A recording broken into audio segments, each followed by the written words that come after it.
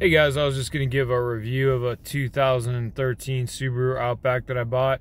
I bought it with 95,000 miles on it, and shortly after that the oil light came on, low oil, so I freaked out. I took it in, put some oil in it, and it kept happening. So it was over 100,000 miles by the time I went in, and it was like 102,000 miles, and the warranty is out for that at 100,000. Okay, so I might have bought a bad motor, so I was kind of freaking out. I did an oil consumption test, and it did pass, okay, at the Subaru dealer, so there was nothing wrong with it.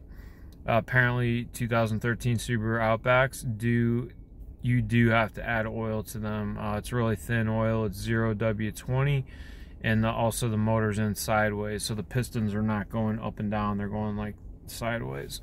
Other than that, I had it until like 153,000 miles, and I was in an accident, and that was the end of that car. But I was not injured severely. The car looked like it came apart pretty good. It was a front collision on an angle with another vehicle. Other than that, like, I really didn't have to do too much. I'd say at like about 143,000, one of the control arm bearings was going out, so I did have that replaced. And then another thing is to change the gear oil. So there's a transmission fluid, and I did change the transmission fluid after I got it. I've seen stuff online, you don't need to, you need to. But I did change it, and then at 150,000 miles, because I changed it right after I got it, they told me it did not need to be changed. The fluid looked good. So other than that, I really did not have a lot of issues with it. The idle was starting to get kind of weird. I was getting a whole bunch of lights on my dashboard, and I would have to disconnect my battery and then wait like 30 minutes, and then there's this thing online, like the check engine light, cruise control, and like a couple other things were flashing. But other than that, it was like really spacious, and it was so good that I did just buy another one. It's 2017, but overall I didn't really have like any mechanical problems. The valve cover gasket was leaking. Actually, there's actually two other things I'd like to say. So the valve cover gasket was leaking oil, and then the other thing was the cam seals were leaking. So that's behind where the pulleys are, for the belt in the front, which backs behind the radiator.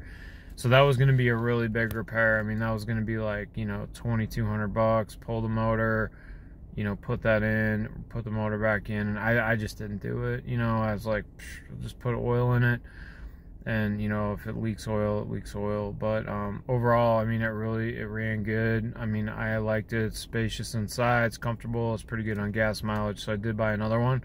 But I just was going to share those things about, and I will tell you one other thing, is that to change the headlight is difficult, because you have to take the wheel well out. So I did have that done on one headlight, but I paid somebody to do it just because, I mean, it looked pretty involved.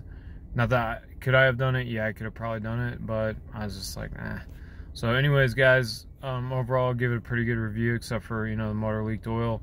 But I did read a lot of stuff online that like some motors had, that had problems with it. But I guess it's the luck of the draw. Some people have them until 200,000 miles and no problem. So anyways, cheers.